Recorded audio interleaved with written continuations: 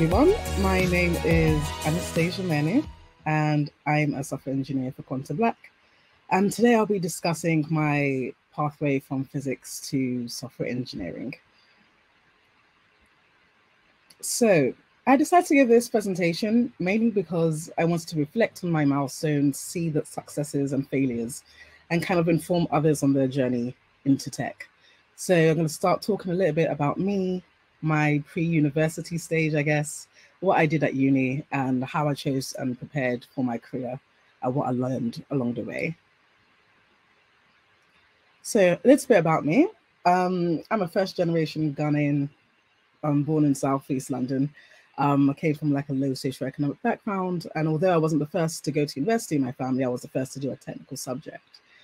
So similar to most migrant families from West Africa, I had a career template to follow. I do well in school, I study a STEM subject in university, possibly maybe go into a PhD, and then go and get a well-paying job and not disturb your family financially. So with this template, I kind of somewhat followed it. You know, I decided, okay, although I wasn't forced to learn any STEM subjects, I should probably do something like that. But I wasn't really clear of what I wanted to do. I was good at a lot of things, art, sports, science. I was averagely above average in the things I tried to attempt, but I loved maths and I loved solving puzzles. I like the fact that there's like one correct answer, but there's many ways to get that correct answer, right? But I also liked being creative. And before university, I kind of did a lot more creative and non-technical stuff, I would say. But when it started to come to applying to different places, I realized maybe I should pick a STEM subject because it's a little bit easier to pick STEM and then go into something created afterwards rather than doing the other way around. So I decided I wanted to pick a STEM subject which allowed me to somewhat keep my options open. And what I chose was physics. I was interested in why things existed and how they interacted with each other. And I generally thought if I understood physics, I would understand the majority of the other sciences and kind of hold the key to all knowledge, basically. So I started in college around that time start to explore some STEM opportunities. I went to one electronics workshop at one university. I applied for this Gold Crest Award scheme, which I actually did physical research placement work at above Appleton Laboratory in Oxford. I found it was really interesting. It kind of solidified the fact that I wanted to study physics. So then I applied to do physics. So I went to university, studied physics. It was interesting. I was building my analytical mind, solving equations, learning how things worked and building experiments, thinking critically about problems. And then I got introduced into computing. There was two modules. There was one called computational physics or computational techniques for physicists. And there's another one called numerical methods as well. So during these two computational modules, we were learning how to use Python to solve different differential equations, I guess, Monte Carlo simulations, etc. And I really liked how I could answer problems a lot faster and compared to handwriting solutions or drawing graphs. And it kind of made me feel like I was going from the Bronze Age to the Industrial Revolution. But I was still kind of unsure whether I wanted it to be a future career path. So I generally thought, okay, I'm studying physics. I'm probably gonna do a PhD afterwards. All I really need is my physics degree. I'm sure someone will come take me afterwards. So at the same time, I was kind of doing a lot more non-technical stuff, I guess. I was doing kind of expanding my creative hobbies. So I was like a graphic designer for a committee. I did dance. I was rollerblading, did a bit of figure skating, did a bit of drama. I was like an extra in a couple of movies. And waitress and retailing, kind of a lot more non-technical experience that I had. And when it came to my final year, I guess, my penultimate/final year, I realized that, okay, I need to start being serious. What area of physics do I want to go into? Do I still want to continue doing physics? And I realized maybe the computational stuff that I did earlier on, maybe I could actually do something with that. But at this time, it was a bit late. I had zero-based internships, code-based internships at all. I did a bit more laboratory work, I guess. And I worked at the National Physical Laboratory on a biotechnology project, but it was purely lab work. There wasn't any code included. And I felt that if I did want to do something code-wise in my future, I should probably do a little bit more code than the couple of modules that I did. So I decided to go all in and base my master's project on something that's code-based. So my master's project was in modeling the stochastic volatility model using the Metropolis-Hastings algorithm and the Hamiltonian Monte Carlo algorithm as well, and comparing the efficiencies of both of them. And it was extremely hard. It was completely in Python, and I didn't have no clue what I was doing because I had a bit of experience with Python with the modules, but no software engineering experience, no debugging experience. It was a lot, but I still enjoyed it. And I realized that I think this is something that I wanted to do. So I decided after university, I think software engineering is what I want to do. I did well in my computational courses. 2 companies came to my university to speak, Jagex and a different movie special effects company. And I absolutely love Jagex because they created RuneScape, and I used to really enjoy playing RuneScape at the time. And they had physicists that turned into software developers come and give a talk to us. So I was just like, if they can do it, I can do it. And it kind of showed me the diversity of the work within software engineering. But like I mentioned previously, I didn't have much coding experience. So my process of getting into software engineering is as follows. I applied to a lot of grad schemes, and I really made sure that I checked for the grad schemes that allowed non-computer science degrees. So they usually say something like, STEM degrees welcomed or whatnot. Then I ensured that I made sure that I did my research, my documentation, and preparing. So when it came to research, I kind of reached out to people that worked at these companies on LinkedIn. I realized that networking and actually meeting people face to face was really, really important when it came to trying to get my foot in the door, because I knew my CV wouldn't be as amazing as someone who's done a lot more technical projects. I went to career fairs, I went to expos. I think I even saw in one of my diaries that I had like a breakfast at one of these companies, just literally trying to talk to people and seeing how easy it would be for me, someone with not much technical experience, to get my foot in the door. One thing I also try to do is obviously research how these companies stand out from the competitors, but also research what the company might be failing at in terms of like technology and why you still would want to work there. I think a lot of people tend to focus on, oh, I love that this company has done this, but not necessarily focus on, oh, although this company might not be doing as well in this, I still want to work there. And I think that's quite powerful to mention. Sometimes you can get this information through like Google alerts and stuff like that. And I remember consistently having my Google alerts activated for these companies I applied to, so I can just be up to date with the news that they were giving me. I also documented everything. I prepared every single response possible and ensured that my successes and failures with these interviews were consistently updated in my documentation. I had like a 15-page Word document that I wrote all my experiences in, just so that I can learn basically my what I was doing correct or what I wasn't doing correct. And when it came to preparing, I ensured, especially when it comes to the technical part, because I think that's quite hard when you haven't had that much experience, I used LeetCode, HackerRank, Geeks for Geeks, any free online resource. And I also ensured that I got my work consistently reviewed by like the careers office or someone I knew that was working in that field, just so I can be kind of assured that, okay, I'm on the right path. I also ensured that I utilized all my non-technical experience. I think when it came to the non-technical part, the only thing I could really be confident in is all the non-technical experiences that I had, because every single experience that you kind of accumulate, or any single skill that you could accumulate, can always be a key to a possible next interview or something. So I had my graphic design work, I had my rollerblading, figure skating, I was learning Japanese and a bit of French at the time. I did some charity work for an educational company, and I did a bit of business consultancy. And I remember for one interview specifically, I remember mentioning that I did rollerblading, and they picked up on that.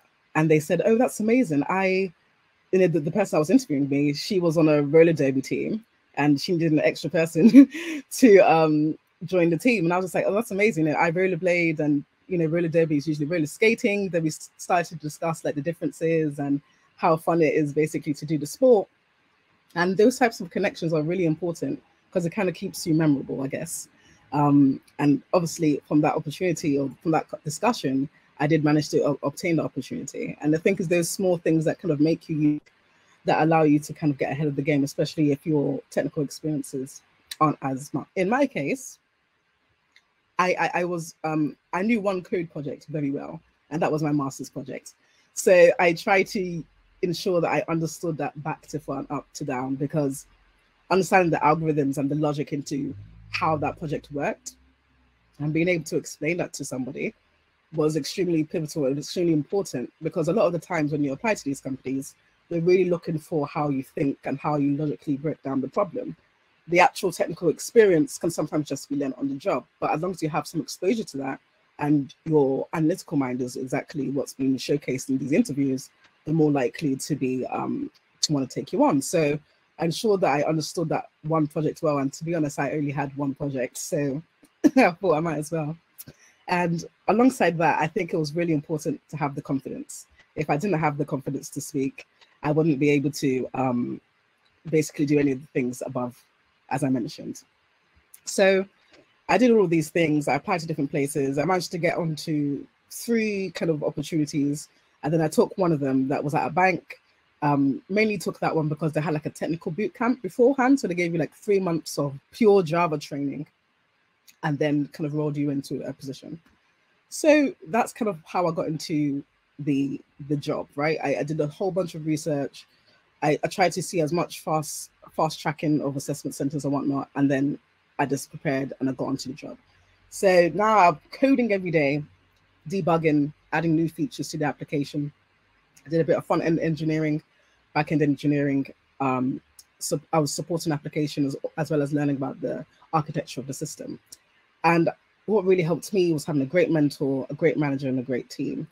They understood that I was coming from a physics background, and they kept on ensuring and kind of integrating into my brain the importance of personal learning outside of doing your 9 to 5 or 9 to 6. Learning about the core like computer science stuff that I didn't actually learn about after work would be pivotal for me to move forward and for me to excel in my role. So that's kind of what I did. So after I would code every day, and after I would kind of learn the business side as well as software engineering and software development, I went home. I continued to do the HackerRank, the leak code questions. I was going through books like coding, cracking the coding interview, and design patterns and domain design patterns, and following people on Twitter, like tech people on Twitter and social media websites, or even watching videos on YouTube. I kind of tried to ensure that I was integrated and into the whole software engineering kind of domain and learning as much as possible and physically, writing code and not just doing the theory. I was also ensured that I did a lot of the internal hackathons and external hackathons, as well as different side projects at work that weren't related to my domain. So I can just kind of absorb everything as quickly as possible and keep myself up to date compared to my fellow, employees that came from computer science background. And then later on into my my job at this bank, I realized I kind of wanted to work on different problems and use software engineering in a little bit of a more analytical way. So I kind of looked into artificial intelligence and machine learning, and that's kind of what I wanted to do next. I kind of tried to look for opportunities like this. So this was kind of late 2019, early 2020, and as we all know, COVID happened. So I was trying to look around internally and externally for these types of positions in AI and ML, but it was really hard without a master's or a PhD in the field. So again, I was at a situation where I didn't have the experience I needed in order to get into the next field that I wanted to get into.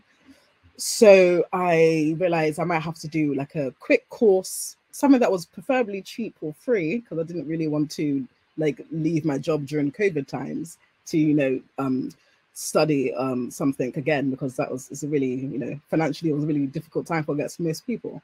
So I started looking around and started trying to find a structured program in order to learn AI and ML. And that's how I came across a master's program at Queen Mary and sponsorship that was offered by the Office of AI and QuantumBlack. So I took this opportunity. I applied for the scholarship, applied for the program, got both. And throughout COVID, I basically started and completed my master's. It gave me extremely good basics for understanding the underlying core principles of AI and ML, and also allowed me to explore some of the creative sides of AI and ML, because my master's project that time round was basically procedurally generating platform levels in AR, which was extremely great using genetic algorithms, and that was really fun to learn. And after this opportunity of studying, I then interned at QuantumBlack, and now I'm here. I'm a full-time software engineer for QuantumBlack. And one thing that I realized is that this is not necessarily the end of my story.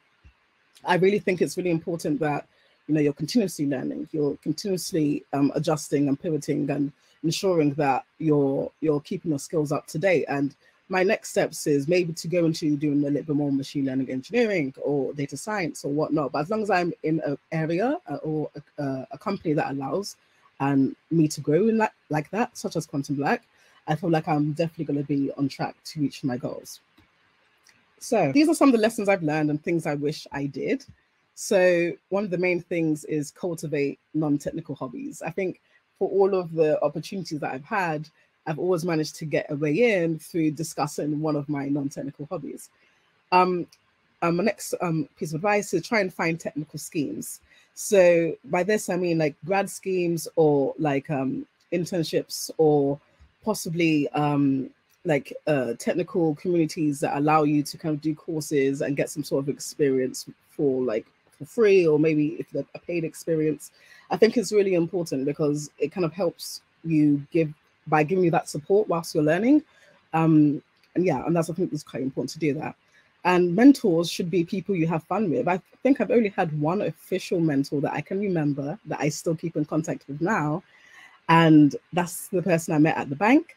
And he's just a really fun person to talk to and be around. And I think it's really important, not necessarily always to just find the person with the most experience and that's it. You must have like a genuine connection with them so that these meetings that you have with them can be a bit more genuine and be a bit more long lasting. Like I'm still learning stuff from my mentor, and I met the person in like 2018. Also prioritizing and schedule learning and stick to it. I technically have a plan that I always follow. So I use this website called Get Revising, which I've used since like my A-level times. And I kind of manipulate it to kind of work with my current work schedule. And I literally plan every single day what I do and what I learn, because I also do a lot of like extra stuff outside of work. But having that plan just there, you don't necessarily have to be stringent and stick to it all the time, but having that plan and learning just put in a diary so that you can kind of track how much you're learning is very, very important. Exercise and diet feeds your mental capacity. It's really important. And I think a lot of people tend to forget this, but you learn more when you feel better and your diet is good. And if you do want to progress fast, you do have to ensure that the other areas of your being is kind of kept up to date, because it's very easy to kind of slack in one area and excel in one area. But if you really want to progress far in your career, ensure that you're taking into account all these other additional areas that not necessarily technical specific. Spruce up your LinkedIn is very important, because recruiters consistently go to your LinkedIn, try and search for your latest experience or your interactions or people that you're connected with and whatnot. It's very important so that that looks good and that they can clearly identify that you're a good candidate. One thing I wish I did was stick to one language and learn it well. In university, I learned Python. At the bank, I learned Java. Now I'm learning Python again. I think if I stuck to Python from the beginning till now, I definitely would have been quite an expert in that. So I think definitely that's one thing that people should do. Get career advice as much as possible. And also bargain with your reality a bit, right? You don't really know what's going to happen in the future, but as long as you're willing to take that risk now in order to kind of gain something in the future, I think it's something that you should definitely take and be at risk. But yeah, so that's my presentation. If anybody wants to follow me on Twitter, I believe I have, no, not Twitter, sorry, I'm LinkedIn. I have my LinkedIn address on my profile things. So yeah, thank you all for joining me today, and I hope you have a good day.